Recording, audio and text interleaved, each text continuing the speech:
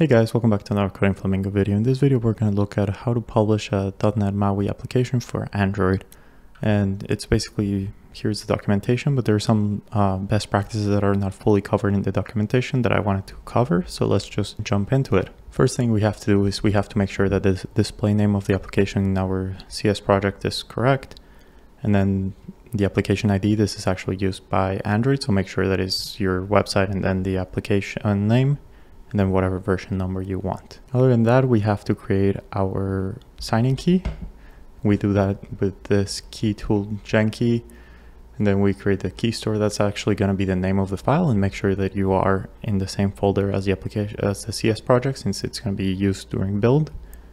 And then you create the alias. That's going to be the name of the key itself. So usually the name of your application, then the algorithm, key size, validity. In this case, I'm using a very long validity of 10 years. It should be way shorter, and you should probably protect it by an HSM or something. This is basically what what will tell Google that this is your application, that you created it. So it's very important to keep that safe. Also the password, in here we're just going to use my password.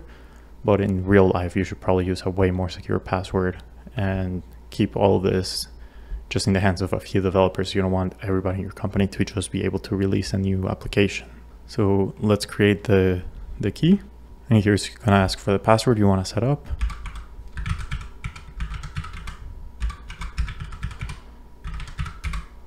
And then in here is going to ask for the information of the certificate. So in here, you usually put kind of like the company name or the product name.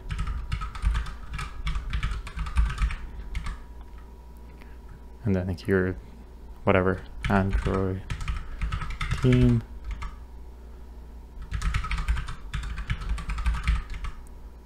And your city, your state, and your two-letter country.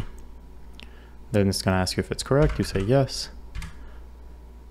This is going to create the key. So then all we have to do is do a .NET publish, the name of your CS project, then .NET Android release. And in here, these are some properties that you could technically put them in your CS project, but it's better to have in command line because first of all, you don't want to have passwords in your code, and you want to be able to specify which key to sign with each application. It's basically all the stuff that is here. We're just passing it as parameters just so we don't have to specify in the project, and we are able to change it as we need for any build. So other than that, we're just going to run this.